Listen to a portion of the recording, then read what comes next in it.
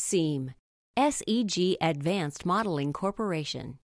What is SEAM? It's a collaborative industrial research effort dedicated to large-scale, leading-edge geophysical modeling and numerical simulation. A unique research partnership between SEG and the geophysical community. I am Manik Tawani. I'm chairman of the SEAM Board of Governors, and I'd like to say a few words about what SEAM is, what SEAM has accomplished, what it is doing now, and our plans for the future. SEAM provides a forum for industry leaders to discuss geophysical problems of common interest. It advances the art of modeling and computation by stimulating research and development, and it provides data sets for industry benchmarks and educational purposes. SEAM research projects are conducted in phases. Each phase is conducted by an industry consortium assembled around a geophysical challenge of great current relevance. Each phase does, for about 2 or 3 years. SEAM Phase 1 focused on the development of a geophysical model for a deep water region containing a large salt body and carried out subsequent simulation of geophysical attributes over the model. What were these attributes? Simulations included acoustics, gravity, control source CSEM, elastic, and magnetotelluric responses. All simulations are now complete. The data obtained are now available to other than the participants who financially contributed to the project. The SEAM Phase 2 consortium, we are terming it Land Seismic Challenges, started in 2011. It's constructing 3 digital geologic models for 3D numerical simulations of land seismic exploration. These models are the unconventional model, the arid model, the foothills model. Let me describe the model a little more. The unconventional model contains shale reservoirs modeled with elastic properties of the Eagle Ford and Woodford shale gas plays and placed in the stratigraphic setting of a mid-continent basin such as the near surface and overburden of Arkoma Basin. The arid model contains the same reservoirs and overburden as the unconventional model, but replaces the first 500 meters of the near surface with structures such as karst, wadis, and outcropping bedrock often encountered in desert terrains. The foothills model contains complex structural features of fold and thrust belts, overlain by the highly heterogeneous near-surface and rough topography of foothills regions. The type area for the foothills model is the Llanos Basin of Colombia. All models were constructed with the help of many of the participating company personnel. All the models are in the final stages of completion, and we expect to complete all simulations by the end of 2014. We hope to launch a new phase, Phase 3 SEAM, in 2015. A number of topics are under discussion for a Phase 3 SEAM project.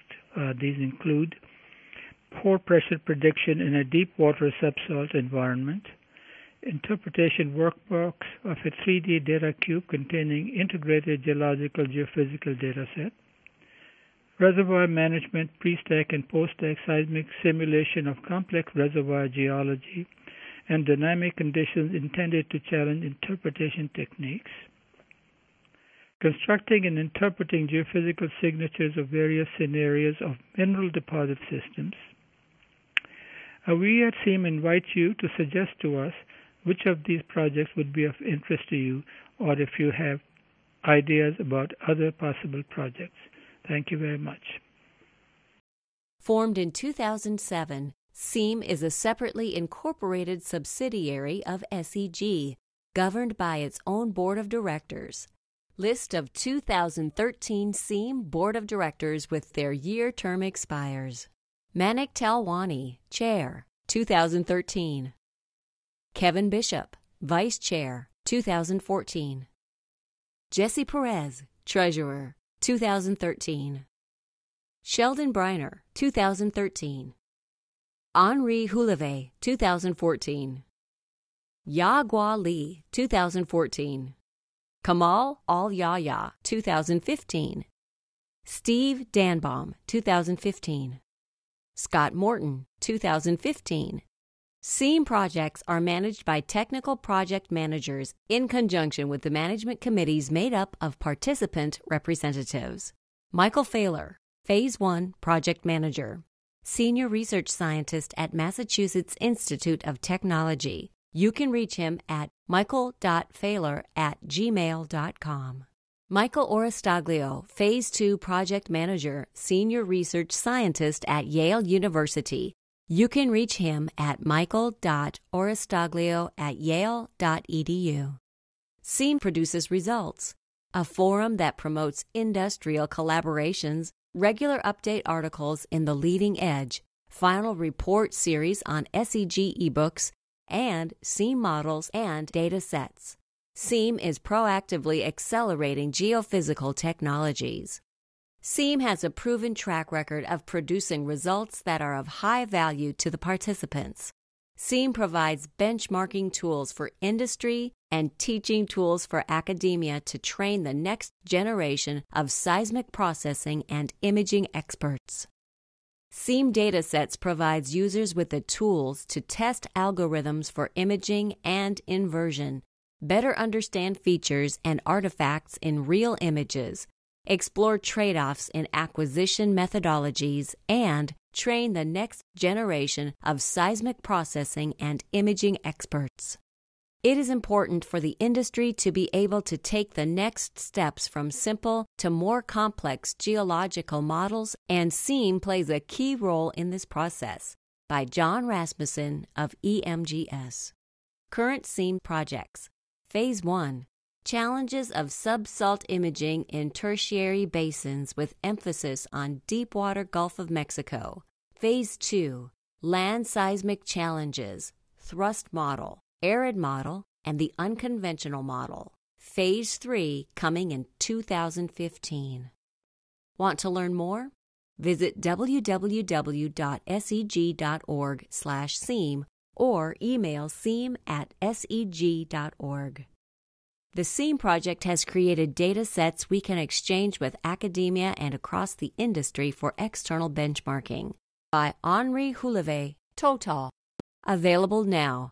The SEAM Phase 1 model and data are now available to the general public for license. For more details, please visit www.seg.org/SEAM.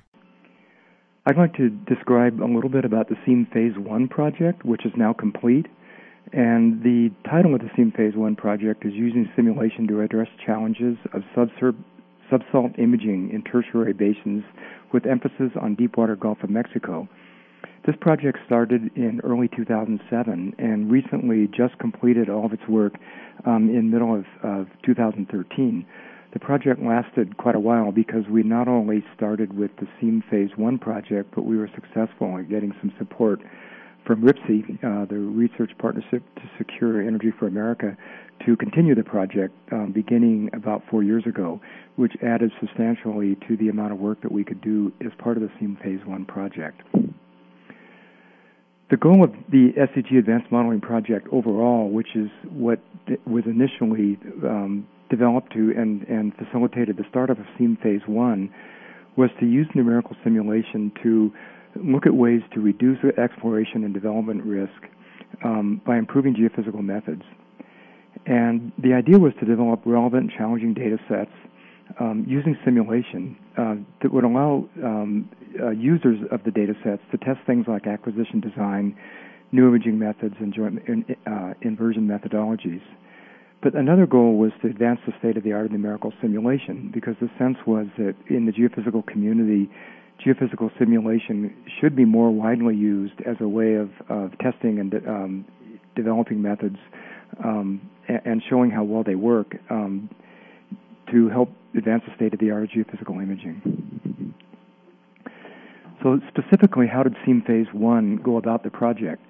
Initially, we developed an Earth model that was representative of a deepwater Gulf of Mexico region, and you can see the dimensions there. It was quite large. And we gridded the model originally on a 10 by 10 by 10 meter grid, but for subsequent simulations after the first acoustic simulation, we gridded it on a 20 by 20 by 10 meter grid. We then used numerical simulation to generate data sets, and the goal was that the numerically simulated data sets would look like real field data, which is a big challenge, to try to put enough heterogeneity into the model to make the data look real. We wanted to use state-of-the-art simulation codes, and we wanted to validate that those state-of-the-art simulation codes were actually providing us something that was representative of what the real Earth looked like. And the idea at the time was to oversample, at least in the receiver domain, the data so that various acquisition designs could be tested. This is a perspective view of the SEAM Phase 1 model. This was provided by Christoph Stork from Landmark. And this shows the salt body, mainly the colored portion is the salt body that sort of dominates the SEAM Phase 1 deepwater model. And you can see some of the layering that's around the salt body. This is including not only the layering, but some of the imaging that Christoph did using the SEAM data. The scope of work for the SEAM Phase 1 model was originally not only to develop the model, but to simulate an acoustic acquisition on the model. And we completed that, and then subsequently we got support from REPSI, as I said earlier, that allowed us to extend the Earth model to be fully elastic and to be anisotropic. So we included shear velocity and resistivity, and that allowed us to do not only elastic simulation, but TTI simulation, as well as gravity and electromagnetic simulations that included controlled source EM and magnetotelluric simulations. This is a simplified view, cross-sectional view of the SEAM model, just showing the basic structural elements of the model. The big red feature in there is the salt body. The salt body has a top of the salt that's heterogeneous, meaning it has some entrapped sediments in it. There's also a suture in the salt body that I think is number 14. That's not quite shown in this figure. But you can also see then the other layers, starting with the water at the top and going down to the bottom layer, which is the one that's shown in blue, which is the feeder stock for the salt body. Around this, we built heterogeneity, and we tried to build the heterogeneity using a geologic approach, and it's shown in this slide, which was put together by Joe Stephanie, who was one of the people who was really instrumental in building the SEAM Phase 1 model. And the idea behind the building of the model was to start from the geology and the petrophysics, and define rock properties, things like V-shale, porosity, the kinds of fluids, which are shown in the left box, and then from those to derive the geophysical parameters such as VP, VS, density, the anisotropy parameters, the resistivity parameters. And the goal of doing it this way was to try to come up with something that was geologically consistent, so the parameters were related in a geological consistent sense. Once that was done, the idea of SEAM was to continue on to the right box and generate the geophysical response, which is shown as seismic waves. We might develop an attenuation or dispersion, thinking of also the EM response and gravity. The part of the work that SEAM Phase 1 did not want to address but wants to leave to those who use the data are shown in the bottom, where the data are used to test various parameters like AVO, any kind of inversion, or to try to determine elastic properties. So SEAM's goal was to work on the top two arrows, and generate data that could be used by users to work down on the bottom, to go back from the geophysical response on the right side to the geological response on the left side. The model properties were derived using as much realism as possible, and this is an example of some of the work we did to try to calibrate the S-wave velocities near the seafloor. S-wave velocity near the seafloor can be very low, and we were a little bit unsure of how low it should be, but that was coupled with a question of how low S-wave velocity we could model.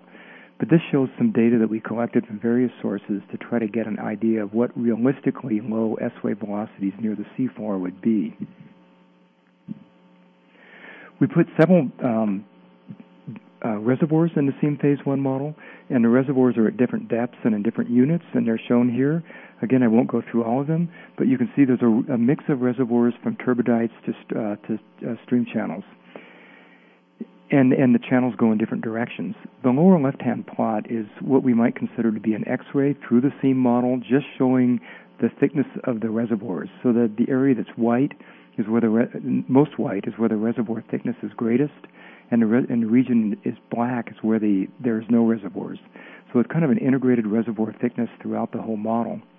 You can clearly see the east-west trending stream channels and one of the north-south trending stream channels, as well as some of the turbidites. The lower right-hand plot shows the salt bodies superimposed on that X-ray of the reservoirs within the SEAM model. Within the reservoirs and within just the layered structure within the SEAM model, we tried to put realistic heterogeneity, and we developed the heterogeneity using geostatistics. And this is just an example showing some of the properties within one of the turbidites that were generated using geostatistics. The idea was to put heterogeneity in the model on a scale of ranging from about 20 to 50 meters and larger, so that it would generate something that look like realistic seismic data when we calculate the seismic response from the model. This figure shows some logs through the model, as well as some just cross-sections through the model. The left-hand side shows P and S-wave velocity logs taken at one point in the model. You can see that the S-wave velocity is 0 in the water, and the P-wave velocity is 1,500 meters in the water at shallow depths. And then you can see that the P and S-wave velocities start increasing until they hit salt.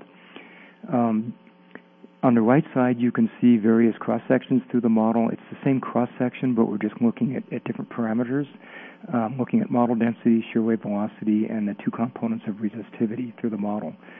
Again, the idea was to develop things that are realistic in terms of their comparison between the geophysical properties. Unfortunately, we realized we would be unable to model the low S-wave velocities that are in a realistic model. Our model included S-wave velocities as low as 120 meters per second, but we decided that if we tried to model that, it would drive the cost so much that we couldn't do enough simulation to allow us to generate a usable data set. So we made the decision to put a lower bound on the S-wave velocity of 600 meters per second. And the way we did that is we took our original model that had velocities as low as 120 meters per second, and we basically adjusted any velocity between 120 meters per second and 800 meters per second to fall within a range of 600 and 800 meters per second, which is shown by the green curve here. And the idea was to sort of compress the scale of the S-wave velocity, but also set a lower bound on the S-wave velocity. The next plot shows the S-wave velocity as we defined it. This is again an east-west vertical cross-section through the model, showing the S-wave velocity as we designed it, having velocities as low as 120 meters per second near the seafloor. After adjustment, the next slide shows the S-wave velocity model that we got. And here the minimum S-wave velocity below the water is 600 meters per second. And you can see if we go back and forth how we've compressed the velocity scale within regions where the S-wave velocity is low, but still tried to maintain some of the heterogeneity within the S-wave velocity model. Prior to doing acquisition, the simulation, we did a lot of testing on the model. For each acquisition, we did some testing to see what would be a reasonable set of acquisition parameters. And this shows some pictures of some work done by Tim Bryce on the acoustic model that we did as part of the acquisition design, where we're looking at how much time do we need to simulate for each shot, and what offset do we need to simulate for each shot. Tim wrote a paper about this that appears in the Leading Edge several years ago. Another issue that was really important to SEAM was to get an understanding of how good was the quality of the numerical simulations that we were getting when we simulated the SEAM model. And we did this through different approaches for different simulations, but this shows an example of the acoustic simulation, how we did it. For the acoustic simulation, we hired Bill Symes' group at Rice University to develop a benchmark simulation code that was well tested and well calibrated, and we used that code to compare against what we got from vendor simulations. And here we're showing just an overlay of the simulations done by Bill Symes' group in green with those done by the vendor who did the acoustic simulations on the model in red, just to show the good comparison between the two. And this is we did comparisons like this throughout the SEAM Phase 1 project to try to better understand how good was the quality of the numerical simulations. I'm now going to show two slides that just kind of run through the simulation parameters. I won't go through these individually, but what we're listing in each row are the main simulations that we did. You can see variable density acoustic with absorbing upper surface, gravity, controlled source EM, and in the next slide you can see other simulations such as the TTI simulation, the magnetotelluric, and the elastic simulations.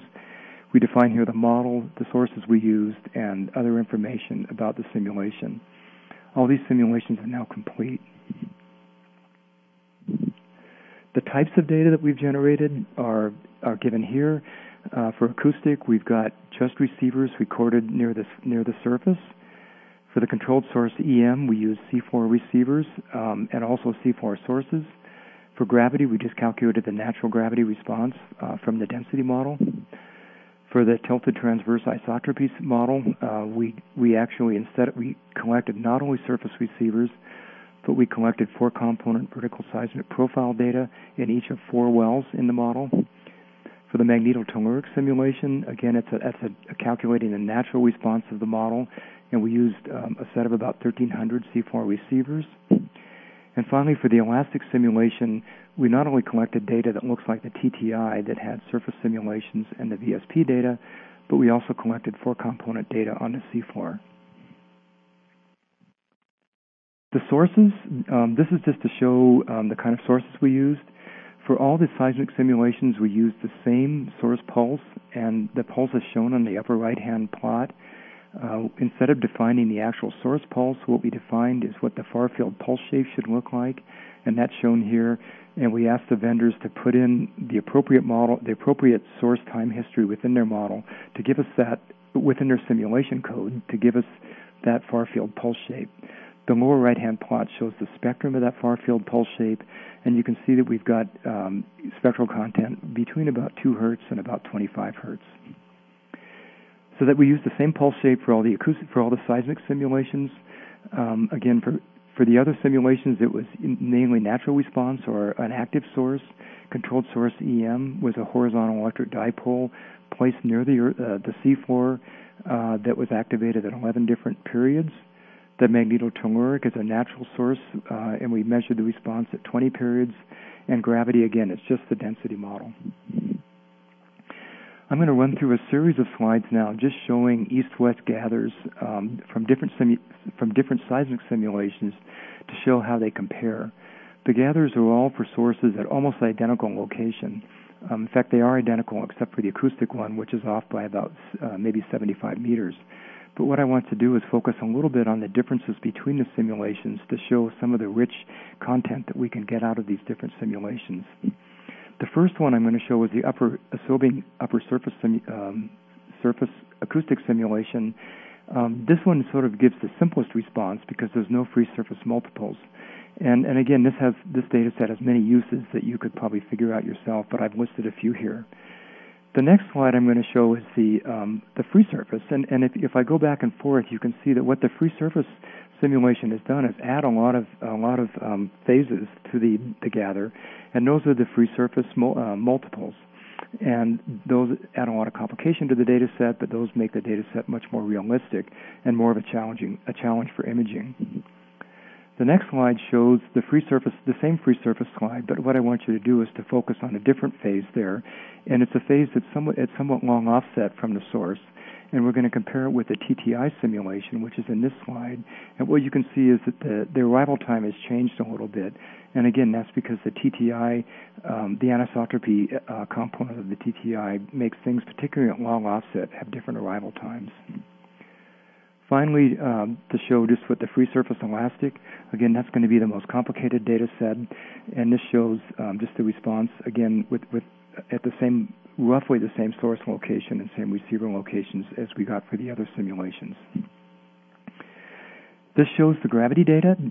We're showing the big plot in the lower left-hand corner is the vertical component of acceleration due to gravity for the model, and the other 6 plots in the right-hand part of the slide show the full gravity tensor response. This plot shows the CSEM data and or a portion of the CSEM data, controlled source EM, and basically CSEM data are sensitive to shallow reservoirs due to the high resistivity of the shallow reservoirs. In the upper left-hand corner, you see the plot that we showed before of the cumulative reservoir thickness, like that X-ray we showed previously. In the middle upper slide, we see the reservoir resistivity, or the horizontal resistivity at 2.5 kilometers depth. And you can see a region there that's circled in red where the high resistivity is caused by the reservoir penetrating that depth. In the other 4 plots, boxes, you can see the CSEM response. It's kind of a common offset CSEM response. And you can see that those reservoirs, the reservoir that's circled in the middle upper right-hand figure gives a CSEM response that's circled in the blue slide, and the blue figures on the lower part of the slide, showing that there's some response from that high resistivity reservoir contained in the CSEM data. Finally, here's just a shot of the MT simulation, and I'm showing data that was done by CGG for a period of 20 seconds. Again, we did 20 periods ranging from 1 second to 1,000 seconds, and this is the XX component of the response for the MT. Available data sets. Data sets are now available through SEAM, and you can obtain, if you want to get them, I'll give you some information about that later, but there are data available for 5 different models, and they're listed there: the acoustic, the TTI, the elastic, the gravity, and the resistivity models. You can get one of them or all of them. There's acoustic free surface data, there's absorbing upper surface seismic data, there's the tilted transverse isotropic data, there's the elastic data, and there's non-seismic data, including gravity, controlled source EM, and magnetotelluric. All the data are now available. A lot of the data sets have been delivered to the SEAM participants. They are now available to the public, and they can be purchased through SEAM. Not only the full data sets can be purchased, but we've also tried to break out what we call classic data set compilations that are shown, that are somewhat listed here. For example, shots on a 600-meter grid that cover the entire model for all the seismic surveys, or narrow azimuth or wide azimuth streamer surveys comprised from the seismic data sets. You can also get gravity, magnetotelluric, and CSEM data separately. And the model is available in various versions. In conclusion, SEAM Phase 1 has provided geophysical data on an unprecedented scale. We've got several tens of terabytes of data available. Most of it is compressed by about a factor of 10 to 1, so it's several hundred terabytes of data when it's uncompressed. The model is robust, and many think that the model is maybe the most valuable part of the SEAM Phase 1 project.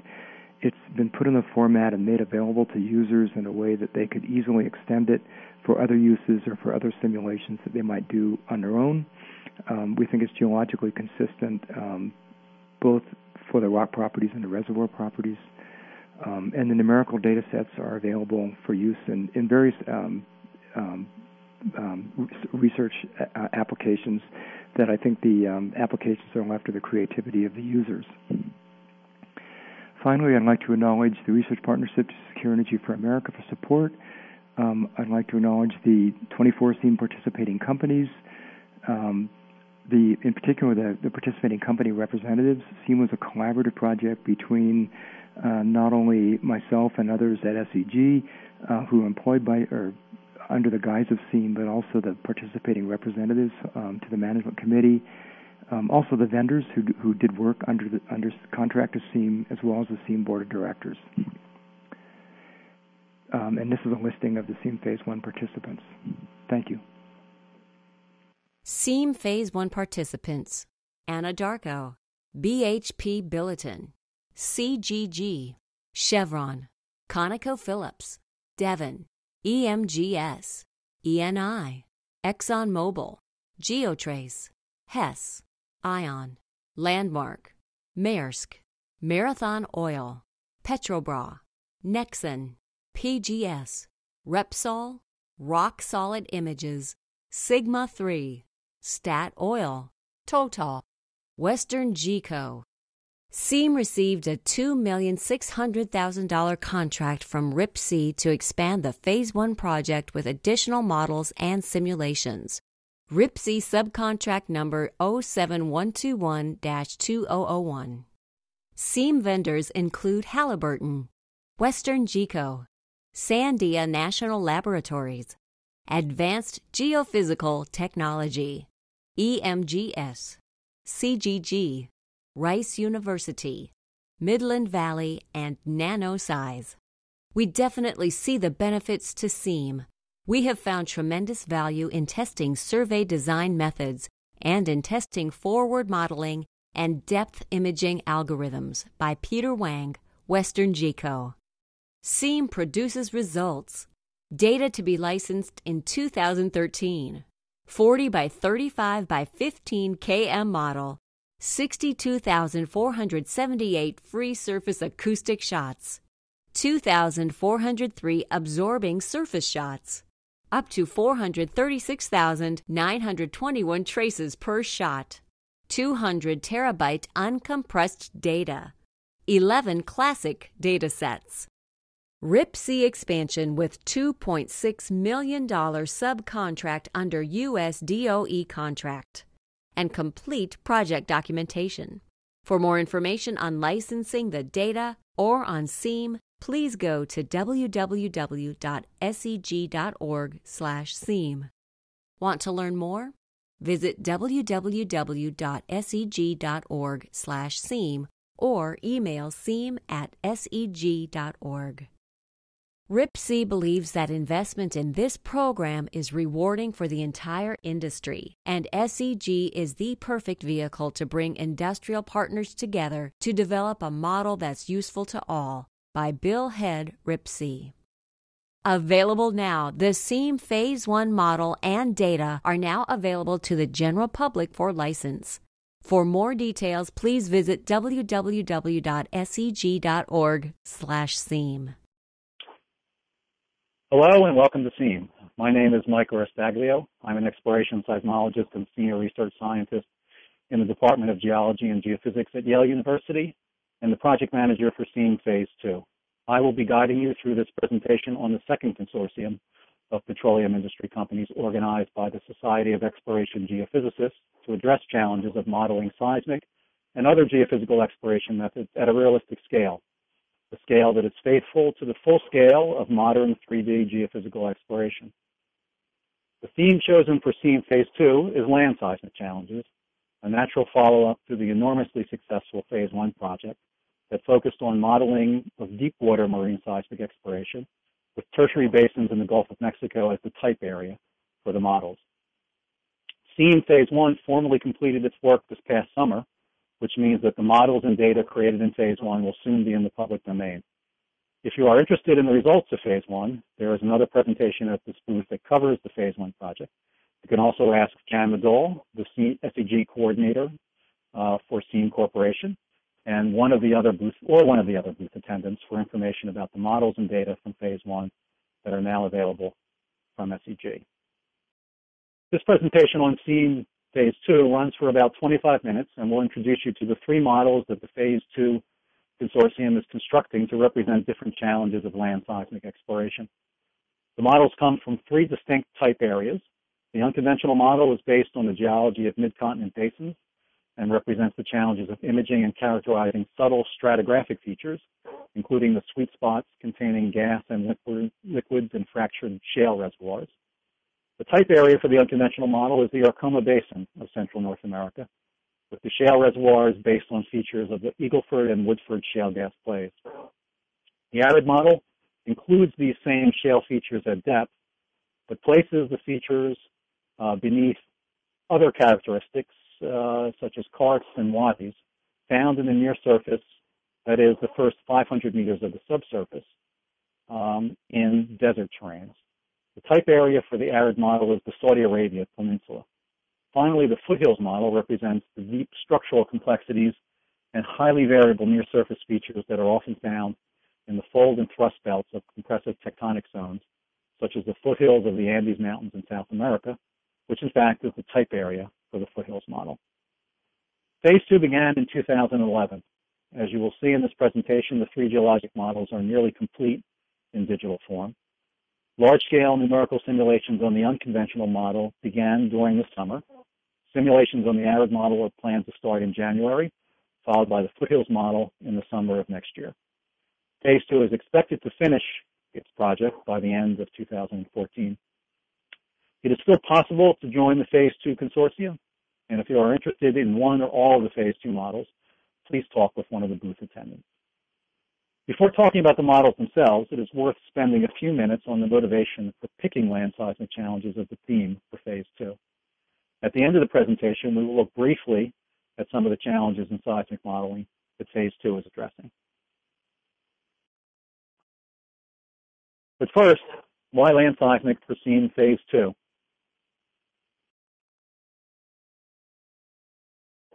The simple answer is that most of the world's remaining hydrocarbons are in fact onshore. Estimates are that up to 2/3 of the world's remaining conventional oil and gas reserves are located or will be found on land.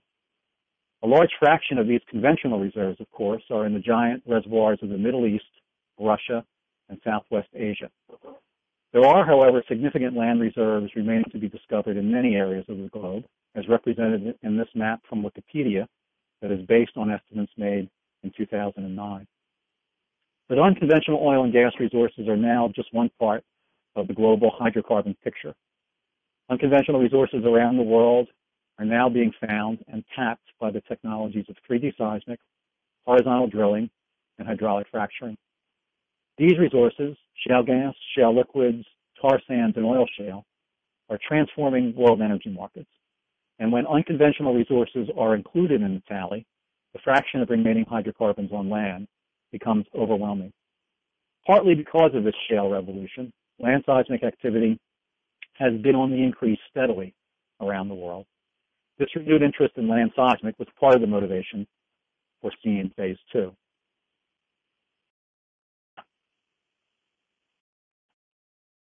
Another reason for picking land seismic as the theme for Phase 2 is that modeling land seismic data acquisition in a realistic way has its own set of challenges, often very different from those of marine seismic acquisition.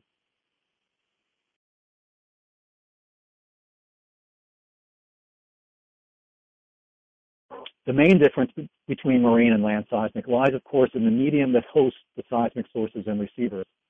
In marine seismic, depicted on the left in this slide, sources and receivers are moving continuously through water, a medium that supports only compressional waves. Seawater, moreover, is isotropic and for all practical purposes homogeneous at the frequencies and wavelengths used in seismic exploration. The continuous motion of the transducers in marine acquisition creates its own set of logistics challenges, especially when the sea state is rough.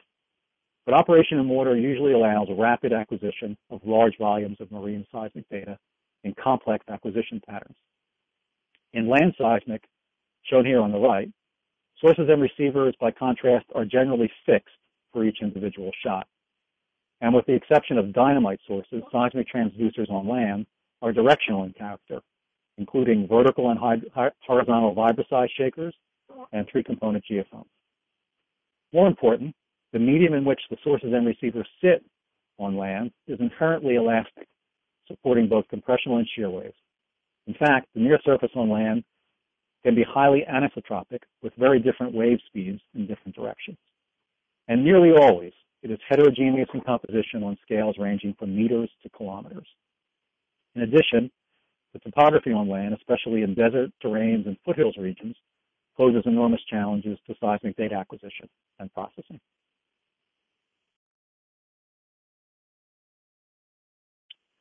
But even when the topography is flat and the near surface is more or less homogeneous, land seismic data has a different character than marine data. The right side of the slide shows a numerical simulation of land seismic data in a standard split spread configuration with a vertical point force, the physical model for a vibra-sized source, at the center of a spread of vertical component geophones as depicted on the left. The simulation on the right, in fact, comes from the quality control checks run on an early version of the unconventional model. The data is presented in a standard grayscale display coding seismic amplitude with positive and negative offset from the source running horizontally across the page and time increasing vertically down the page. Some features of the seismic data are instantly recognizable. For example, the linear events highlighted in black are the direct body waves, depression or P waves in this example, emanating in both directions from the source. Also clearly visible are curved reflection events coming from deeper interfaces in the model. The event boxed in red is the reflection from the top of the main shale gas reservoir in the unconventional model. In this model, the reservoir sits underneath a high-velocity limestone layer, which generates a strong reflection at the interface. The key events that distinguish land seismic data from marine data are the large amplitude slow-moving linear events highlighted in blue. These are surface waves that are generated at the Earth-air interface and travel slowly along the Earth's surface. These events that are present in the simulation are mainly Rayleigh surface waves, which combine P and S wave motion in a way that generates elliptical particle motion as the wave passes by. In other models, particularly with horizontally polarized sources and receivers, a second type of surface wave, called a love wave, will be present. The love wave is a kind of trapped SH wave, whose particle motion is purely horizontal. As you can see in the display, the slow-moving surface waves run directly through the reflection events at mid-range offsets and are therefore a source of coherent noise. In addition, the highly curved diffraction events, branching off from the linear surface wave, especially in the right-hand portion of the display, is highlighted by the green arrow, are generated by local heterogeneity, that is, lateral velocity variations in the first few hundred meters of the subsurface that scatter surface waves. The scattering of surface waves by lateral changes in the subsurface often severely disrupts land seismic data. Here is an extreme example from an actual seismic survey collected in the Middle East and provided courtesy of Western GECO, one of the consortium members. The data shown on the right, again from a standard split spread profile with a vibra-sized source and vertical geophones, is nearly incoherent. This is not a problem of random noise. The data is entirely repeatable from shot to shot. It just looks chaotic. What is causing this extreme disruption of the raw data? As you can see in the display above the seismic data in black, and in the photo of the survey area on the left, there is moderate topography in the area, but this is probably not the source of the problem. Just below the surface, however, are literally hundreds and thousands of shallow karsts. These are voids in the subsurface created when percolating groundwater dissolves limestone bedrock. The karsts come in all shapes and sizes and outcrop at the surface, as shown in the photo inset at the middle. In areas where the water table is low, as in many desert regions, karsts can be air-filled even at significant depth, which makes for large velocity contrast and large amplitude seismic scattering. Is the scattering of seismic energy by karsts strong enough to generate the nearly incoherent data shown at the right? One of the goals of Phase 2 is to answer questions such as this by building realistic models of karst fields based on field examples and simulating what 3D seismic data looks like when air or water-filled karsts are present in the subsurface. Here is another example where land seismic data is completely disrupted by scattering of surface wave energy. In this example, the data on the right were provided by the oil company Total, another consortium member, from one of its exploration campaigns in the foothills of the Andes Mountains in Colombia, South America. In this example, the first arrivals are relatively coherent, but the surface wave train completely obscures the middle section of the data. The display on the left shows the rough topography on the survey area, which has changes in elevation of up to 1 kilometer, occurring over distances of a few hundred meters. A later slide in this presentation shows some preliminary results from the Phase 2 foothills model. These results suggest that the disruption visible in the data on the right is actually caused by surface waves interacting both with topography and with lateral velocity variation in the near surface. Neither feature, topography alone nor lateral velocity variation alone, appears to be sufficient to cause the jumble of amplitudes visible in the middle section of the data on the right. Land seismic data is clearly different from marine data, but how is it different precisely?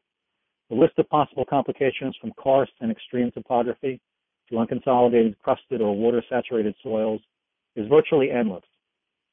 Two key goals of SEAM Phase 2 are to quantify the ways in which this near-surface heterogeneity affects real land seismic data and to provide guidance to geophysicists and engineers designing the next generation of data acquisition equipment and survey patterns to reduce the problems of near-surface noise in land seismic exploration.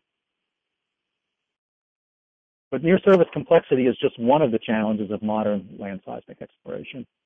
A major role of 3D seismic in the development of unconventional reservoirs is characterization of the reservoir itself. Shale gas reservoirs, such as the Barnett in Texas, the Marcellus in Pennsylvania, as well as liquid-rich shales, such as the Eagle Ford and Bakken plays in Texas and North Dakota, extend over very large geographic areas. These geologic formations are not difficult to find or to hit with the drill bit.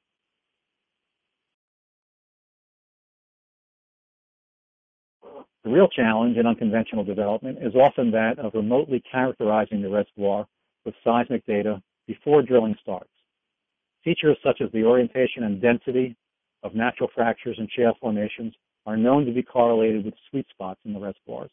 In addition, the mechanical integrity of the rock, for example, whether it is brittle or ductile, is relevant to the design of stimulation programs by hydraulic fracturing and to the design of well completion.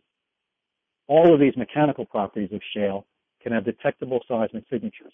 Even total organic content, which is critical to the productivity of shale gas reservoirs, may be correlated with physical properties that can affect the amplitude and speed of seismic waves illuminating shale formation. The question is, can these subtle effects be seen reliably in land seismic data?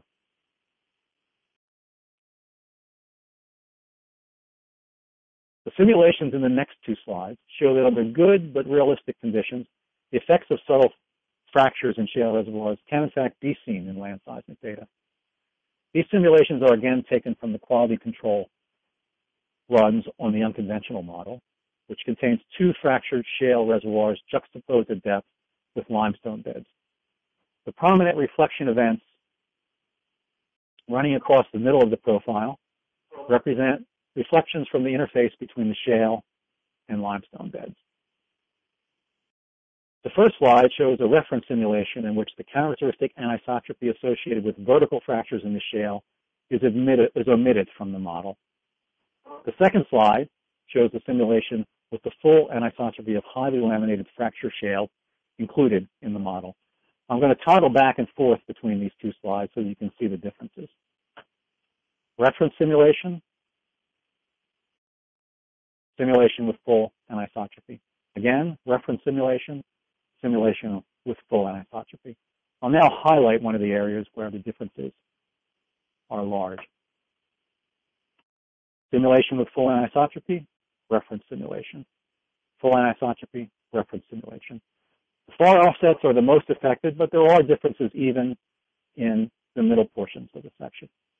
Again, one of the goals of SEAM Phase 2 is to quantify these differences with realistic geologic models built from real-world analogs. These goals for SEAM Phase 2 were set during a series of meetings and surveys of potential consortium members organized by SEG early in 2011, the start of SEAM Phase 2. All of the eventual members agreed that the two overarching goals for Phase 2 would be the use of 3D elastic wave modeling first to better define the trade-offs in land seismic data acquisition, and second, to enhance the state-of-the-art in land seismic data processing, imaging, and inversion. The next generation of land seismic acquisition patterns and equipment, especially in connection with exploration for complex unconventional reservoirs, are now on the drawing board and are expected to break the million channel barrier within the next decade.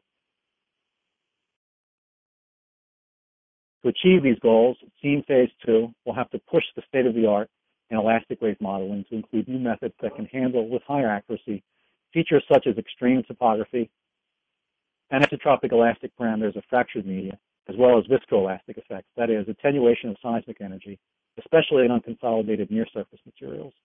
Getting the attenuation right is important to mimicking the amplitudes of events seen in the real seismic data.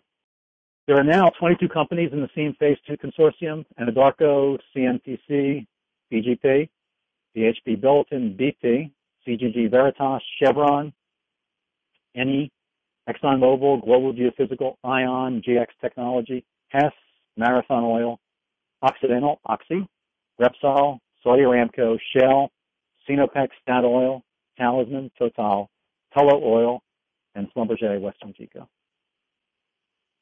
Phase 2 is organized along the lines established by the successful Phase 1 consortium. SEAM itself is a not-for-profit entity incorporated in the state of Oklahoma. SEAM Corp is wholly owned by SEG, but has its own independent board of directors that reports to the SEG board. Different projects or consortia are organized under the SEAM structure. SEAM Phase 1 began in 2007 and just this past July formally concluded its project. Phase 2 began in 2011 and is expected to continue through 2014. Each project has its own management committee composed of one representative from each of the member companies. The management committee plans and oversees all project-related decisions, taking input from the technical committees that are also composed of representatives from the member companies. There is no limitation on the number of members from a given company that can serve on any of the technical committees. A project manager under contract to SEG and SEAM reports to the board and works with the management committee to accomplish project goals. Full and part-time staff at SEG provide administrative support. Many project tasks, such as model building, are undertaken by voluntary efforts in the technical committees, but large production simulations are carried out by under contract with vendors after a competitive bidding process.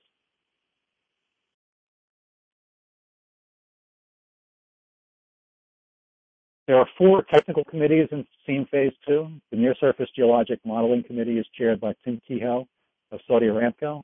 The Subsurface Geologic Modeling Committee is chaired by Ray Barrett of BP, with Charles Sicking of Global Geophysical acting as co-chair. The Acquisition and Processing Committee is chaired jointly by Kyle Llewellyn of ExxonMobil and by Steve Knapp of Hess. The Numerical Design Committee is chaired by Kunshan Zhang of Repsol. The Management Committee for Phase 2 is chaired by Gladys Gonzalez, also of Repsol. This year, Gladys is also serving her term as president of EAGE, the European Association of Geoscientists and Engineers. In the next series of slides, we will look more closely at the 3 models under construction in Phase 2. Although geologic model construction is a joint activity involving all member companies, each model has its particular champions. The unconventional model was largely the work of BP under the direction of Ray Barrett. Carl Argoni built the structural and stratigraphic framework for the model using geologic modeling software available to BP. The near-surface region of the ARID model represents mainly the efforts of Tim Kehoe of Saudi Aramco, working with Peter Wang of WesternGeco, using Petrel geologic modeling software provided by Schlumberger. Finally, the foothills model is the first SEAM geologic model to be built under outside contract. Repsol provided a series of geologic horizons from an exploration project in South America, and these horizons would eventually form the structural framework for the foothills model. Total provided a near-surface velocity cube and topography from the Lanhos foothills in Colombia that will occupy the first 500 meters of the foothills model. The digital model itself is now being finalized by a small company called Midland Valley Exploration using its 3D Move geologic modeling software. These 3 models, the unconventional model, the ARID model, and the foothills model, represent a wide range of structural and stratigraphic features in both the near surface and subsurface. Subtle stratigraphic features in the subsurface are the theme of the unconventional and ARID models: complex fold, and structural features are the theme of the foothills model.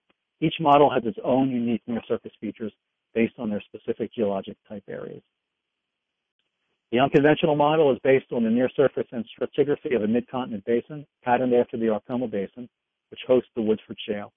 At depth, this model also contains elements of the Eagleford Shale play of the Gulf of Mexico. The near surface of the arid model is based on features found in the desert environments of the Saudi Arabian Peninsula, and the near surface of the foothills model, including its topography, is based on features encountered in the foothills of the Llanos Basin of Colombia, South America. Information about the petroleum geology of these type areas is readily available online. The website of the U.S. Geological Survey, usgs.gov, has extensive information about the Arkoma Basin and the Woodford and Eagleford shale gas plays. An excellent article on the geology and tectonic history of the Llanos Basin in Colombia can be found in the archives of the Bulletin of the American Association of Petroleum Geologists on the AAPG website. And the public website of Saudi Aramco, SaudiAramcoWorld.com, has a wealth of information on the geology and desert environments of the Saudi Arabian Peninsula. While the structural and stratigraphic framework of the Phase 2 models are based on specific type areas, the elastic properties assigned to the models are derived from petrophysical relationships that represent the contributions of nearly all the consortium members. In this way, the specific elastic properties needed for numerical simulations, BPVS, density, and attenuation, or the parameters that define the anisotropy of fractured shale reservoirs, can be traced back to particular combinations of rock properties, such as the volume fraction of shale and shaly sand layers, porosity, pore pressure, fluid saturation, the regional stress state, and other relevant features of the rocks. This approach to model building was pioneered in SEAM Phase 1 and continued in Phase 2.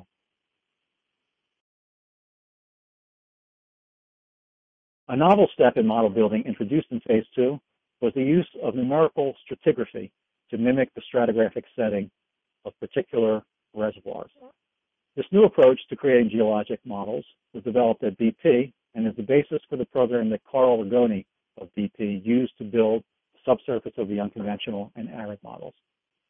The numerical process proceeds by first defining spatial and temporal probability distributions for sand and shale sediments and their mixtures based on available data, such as seismic well logs and geologic maps, for a particular type area or a collection of type areas. The program then uses these distributions along with a set of geologic rules to simulate deposition of layers making up the stratigraphic section. A typical rule, for example, is that new sand channels can cut into underlying shale layers, but not vice versa.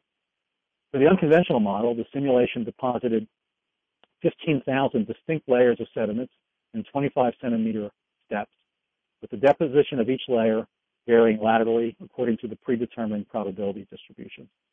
After the detailed depositional model was constructed, a separate step followed in which the two shale reservoirs and two meandering river channels were inserted as geobodies. The entire model was then cut with two faults. Finally, the near-surface layers were added to form the top 300 meters of the model based on near-surface features of the Arkoma Basin.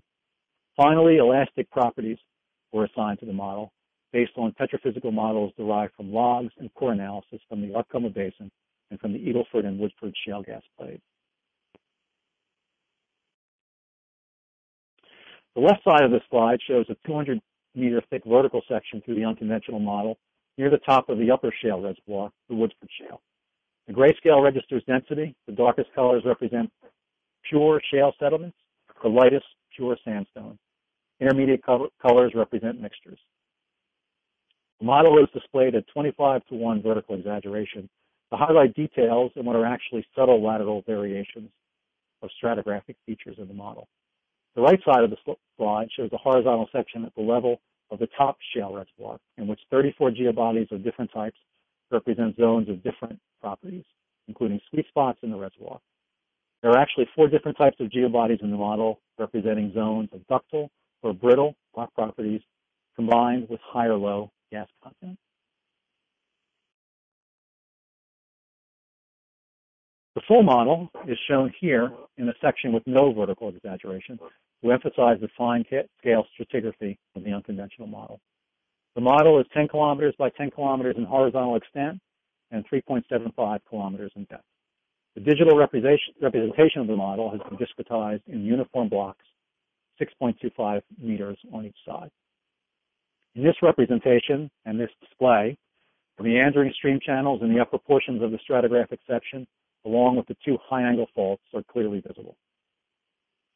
This slide shows vertical logs of the background elastic properties VP, VS, and density, taken from the center of the model, superimposed on the general trend of increasing velocity with depth are the variations imposed by the stratigraphic model alternating sand and shale beds. The two shale reservoirs bracket the high velocity layer near the base of the model.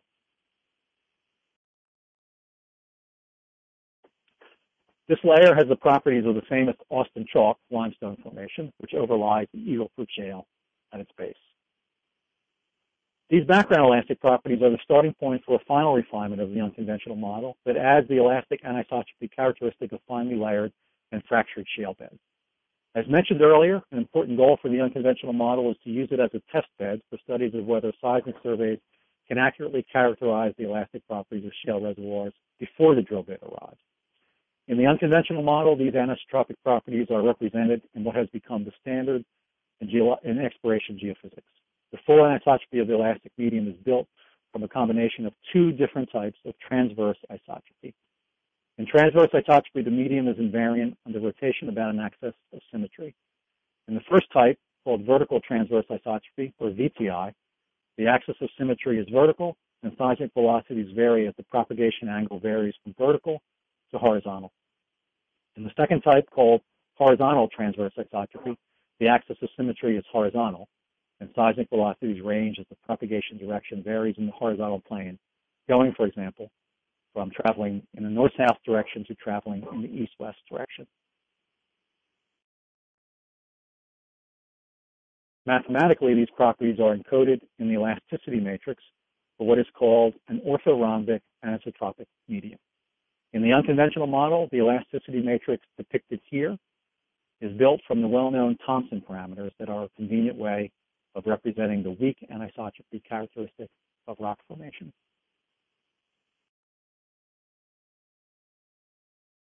As shown earlier, test simulations carried out in phase 2 have demonstrated that high-quality land seismic data with good signal-to-noise ratio is visibly affected by the presence of subtle anisotropy found in fractured shale reservoirs. We will show in a later slide how simulations to be carried out in phase 2 will test how well these features hold up as the signal-to-noise ratio degrades. Again, reference simulation, simulation with full anisotropy. Reference simulation, full anisotropy. Modeling modern seismic surveys at full scale does not just mean detailed large-scale geologic models, it also means large-scale surveys.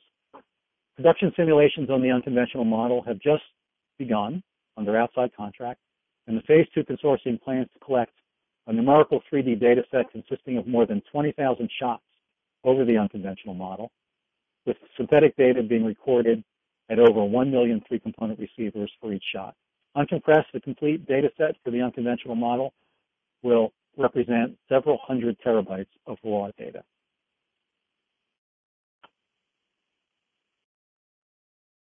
One final ingredient in the unconventional model is the realistic representation of seismic attenuation. Tests run by Carl Ragoni of BP, like the one shown in this slide, indicate that intrinsic, that is, anelastic attenuation of shear wave stress, must be included in the numerical simulation to reproduce the balance between the amplitudes of body waves and surface waves seen in field data. The left panel shows a simulation in which no attenuation is included in the model, and the slow-moving surface waves completely dominate the seismic section. More realistic and comparable to field data is the simulation shown in the right panel, in which attenuation of shear stress is included in the near-surface layers. This reduces the amplitudes of the surface waves compared to the body waves and represents a more realistic balance of energy between surface and body waves. This slide summarizes the parameters of the unconventional model. Most of these features have already been discussed, but one final aspect of the simulation, the final bullet point, is worth mentioning. In order to test the robustness of seismic data processing methods to variations in the signal-to-noise ratio of seismic data, The numerical simulations will be run twice. In the first step, the full model, 10 kilometers by 10 kilometers in horizontal extent and 3.75 kilometers in depth, will be shot and recorded as shown in the panel on the left. In the second step, just the near-surface portion of the model, consisting of the first 300 meters, will be shot with an absorbing boundary condition at the base. This model will represent the response of just the near-surface region. Subtracting the response of the near-surface region from the full model leaves the response of the reflectors in the subsurface region below 300 meters, below the near surface, as shown in the panel on the right. This process will allow the signal from the subsurface to be recombined with the near-surface response at different signal-to-noise levels to test the robustness of seismic processing methods, including imaging schemes and quantitative seismic inversion methods.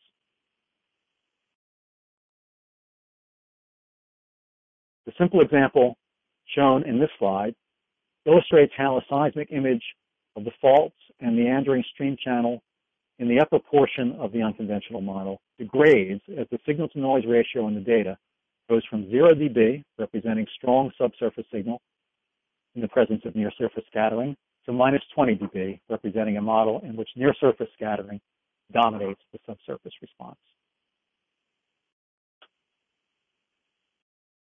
Let's now look briefly at the other two models under construction in Phase 2.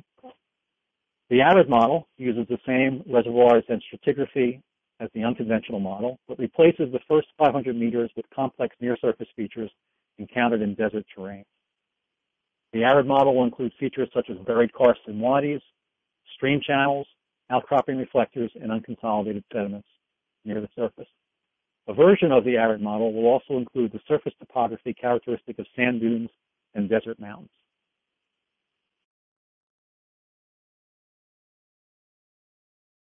Numerical simulation of buried karsts is a special challenge for the ARID model. The digital representation of a karst field in the ARID model is based on actual seismic images collected above deeply buried karsts in the Saudi Arabian Peninsula.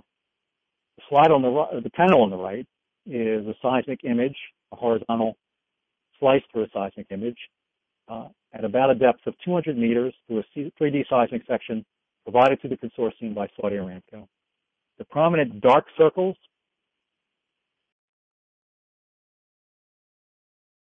are the tops of extremely large karsts, several hundred meters in diameter. The numerous smaller circular features are literally thousands of smaller karsts of various sizes populating this karst field at all depths in the model. The panel on the left shows a horizontal slice through a simulation of a shallow karst field in an early version of the ARID model. The sizes, shapes, and distribution of karsts, here shown in black, were based on the pattern seen in the seismic image on the previous slide. The ultimate goal of the ARID model is to simulate accurately the response of air-filled karsts in order to reproduce as closely as possible the actual conditions encountered in desert regions. But representing voids in the subsurface is a major challenge for the current generation of seismic modeling codes. As a compromise, the panel on the right shows test simulations in which karsts are filled with water, as would hold in wet regions below the groundwater table. Events generated by reverberations within the water-filled karst structures, excited by passing surface waves, begin to mimic disruptive features seen in actual surveys over shallow karst fields. The near-surface ARID model is being built at the collaboration between Saudi Aramco and Western GECO using the Petrel geologic modeling platform. As with the unconventional model, key features of the ARID model, such as the karst fields and buried wadis, will be represented as discrete geobodies to facilitate their digital manipulation. Construction of the ARID model will be finished in the fall of this year, with production simulations planned for the start of 2014. The last model under construction in Phase 2 is the foothills model, which represents the challenges of land seismic exploration and mountainous terrain. The type area for the foothills model is the Llanos Basin of Colombia. The model itself is a collaboration between the oil companies Repsol and Total, working as members of the Phase 2 consortium, and working in collaboration with the structural geology experts of Midland Valley Exploration under contract to SEAM Phase 2. The key features of the foothills model are complex fold and thrust structures at depth, overlain by the rough topography and rapid lateral velocity variation found in mountainous foothills of compressive tectonic zones such as the Andes region of South America. The foothills model is the largest of the three geologic models in Phase 2 and covers a region 15 kilometers by 12.5 kilometers in lateral extent and 7.5 kilometers in depth. This model combines rugged topography with elevation differences of up to 1,000 meters over several hundred meters, combined with rapid variations in seismic velocity in the shallow subsurface, corresponding to zones of alluvial fill and strongly weathered layers in the valleys and outcropping bedrock near the topographic highs. The horizontal and vertical sections of the velocity cube of the foothills model, which was provided by Total, illustrate the strong heterogeneity in compressional wave velocity in the first 500 meters of the subsurface, ranging from velocities as low as 1,000 meters to velocities as high as 4,000 meters per second. The arrows highlight the areas of low velocity alluvial fill contrasting with high velocity outcropping bedrock.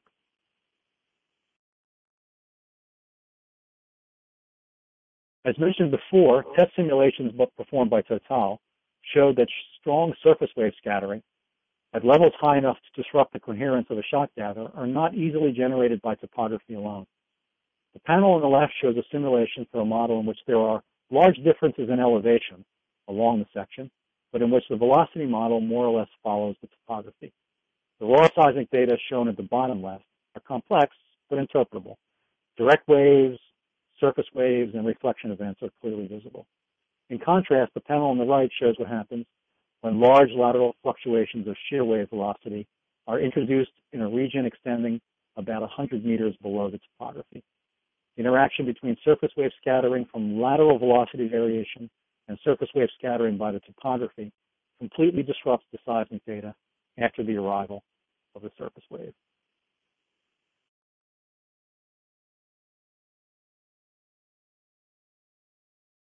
Ultimately, the goal of the foothills model is to understand how to unravel this near-surface scattering, which is clearly visible in the data, to image the complex structural features found at depth in compressive tectonic zones. This concludes the presentation on the three Phase 2 geologic models. The computational goal of SEAM Phase 2 is to push numerical modeling of seismic data to its limit, with the best algorithms currently available running on the fastest and largest modern computers. The algorithms will use the most general form of elastic anisotropy, include viscoelastic attenuation where necessary, and will represent structural features such as topography and extreme velocity contrast.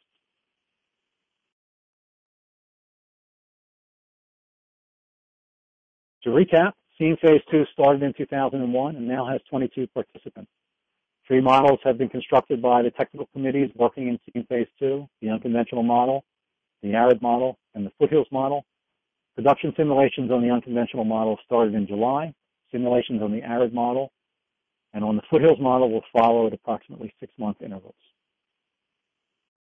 This slide shows the working schedule for SEAM Phase 2. Again, simulations on the unconventional model started in the summer. Simulations for the arid model will begin early in 2014 and run through the middle of next year. And simulations on the foothills model will start in the summer of 2014 and conclude at the end of Phase 2, which is planned for December 2014.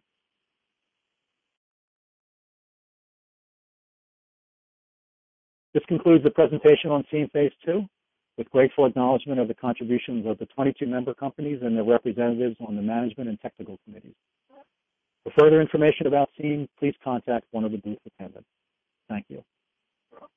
SEAM vendors include Halliburton, Western GECO, Sandia National Laboratories, Advanced Geophysical Technology, EMGS, CGG, Rice University, Midland Valley, and NanoSize. Our interest is for R&D to create improved imaging.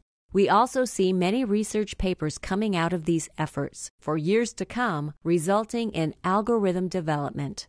This benefits the entire industry. By Kevin Bishop, KB Size. Hello, my name is Bill Abriel, past Vice President of the SEG and one of the founding members of SEAM. It is my pleasure to speak to you about the SEG Advanced Modeling Corporation.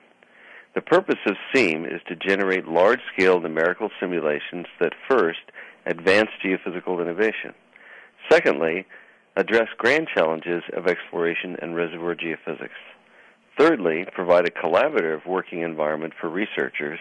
And finally, focus on specific deliverables to further the art of science of geophysics. SEAM is a highly successful corporation that is having profound effects on the understanding of some of our greatest geophysical problems in the industry. But what is SEAM and how does it operate? First, let's cover just a little history. The concept of SEAM was initiated in 2004 by a very small band of geophysicists who envisioned the opportunity of collaborative research through a series of large-scale synthetic models intended to challenge the industry. The structure of SEAM was built on the experience of the public consortium for the 1994 SEG SALT model, the 2000 private consortium of the SMART JV for multiples, and the structure of the 1995 Deep Star Research Consortium for advancing deepwater drilling and producing facilities. The SEAM project was planned from the beginning to operate over several years and in multiple phases so that many important challenges could be addressed with large-scale numerical simulations of geophysical data. I'd like to reflect on what we mean by grand challenges for the industry. One way to think of this is to define today's difficult imaging and analysis struggles. Examples are the complexities of subsalt, near surface, fractures, and 4D. Another aspect of challenge is to work with data sets that are large enough to simulate the scale of work done in the field. For example, the Phase 1 salt model represents an area equal to 60 OCS blocks in the offshore Gulf of Mexico, comprising 60,000 shots and 450,000 traces each. This type of scale simulates actual field practices and allows for testing various acquisition options without having to repeat them in the field, which would be prohibitively expensive. And thirdly, the SEAM models address the challenge to simulate the internal and geological complexity found in live data. This includes the complex structure, stratigraphy, and properties that mimic the examples found in nature. SEAM is all about delivery. Each SEAM project is designed to address specific challenges and provide focused legacy data sets from which geophysics can experiment and test new ideas. For this purpose, the models, data acquisition, and numerical processes are well defined and documented, such that data can be used out of the box for practical research. Model designs are purposely conceived to generate complexity and scale that exceeds the present processing capabilities of the industry, so that the shelf life of the simulated data will extend significantly into the future. Yet SEAM is designed to do more than simulate grand challenge data sets. The working group of participants engage in a highly collaborative environment. Projects are intentionally designed to be of a large enough scale so that any one company would be very unlikely to invest on its own. And to succeed, the group must combine its intellectual resources, bringing together ideas and research experts to bear on the problem. And SEAM's funding structure is quite unique. In order to avoid the disruption of the annual budget cycle, the cost of membership is committed over the several years of the project life and supplemented by national government grants. So the working environment is designed to operate with a minimum of political or competitive drivers. This means that creativity can be maximized and energy can be focused on the challenge. SEAM projects are intended to advance geophysical innovation, and there's no better way to do this than to address the present-day challenges head-on. Through collaboration, the working group actively defines the underlying and fundamental questions which numerical simulations may be able to solve. It operates on the world frontiers of the accuracy and efficiency of numerical codes and large-scale computing resources. The opportunity to spread innovation is directly recognized by the SEAM members who intentionally advocate the distribution of the SEAM models and simulations into the public domain after a nominal period of proprietary use. I hope you will look deeper into the work of SEAM and its successful cooperative research efforts. The SEG is proud to be the parent of the SEAM Corporation and applauds its efforts to advance the innovation of geophysics by addressing world-class problems. Thank you for your time and attention. SEAM partners include 24 companies in Phase 1 at $2,600,000, 22 companies in Phase 2 at $4,020,000, and RIPC U.S. Department of Energy at $2,600,000, totaling $9,220,000, providing the resources and solutions to meet tomorrow's challenges. SEAM participants include Anadarko, CNPC BGP, BHP Billiton, BP, CGG, Chevron, ConocoPhillips, Devon, EMGS, ENI, ExxonMobil, Geotrace, Global, Hess, Ion, Landmark, Maersk Oil, Marathon Oil, Nexen, Oxy, PGS, BR Petrobras, Repsol YPF, RSI, Saudi Aramco, Sigma 3, Shell, Sinopec, Stat Oil, Talisman Energy, Total, Tullow Oil, Western Geco. Available now. The SEAM Phase 1 model and data are now available to the general public for license. For more details, please visit www.seg.org/SEAM. Coming in 2015, SEAM Phase 3. To learn more, email seam@seg.org.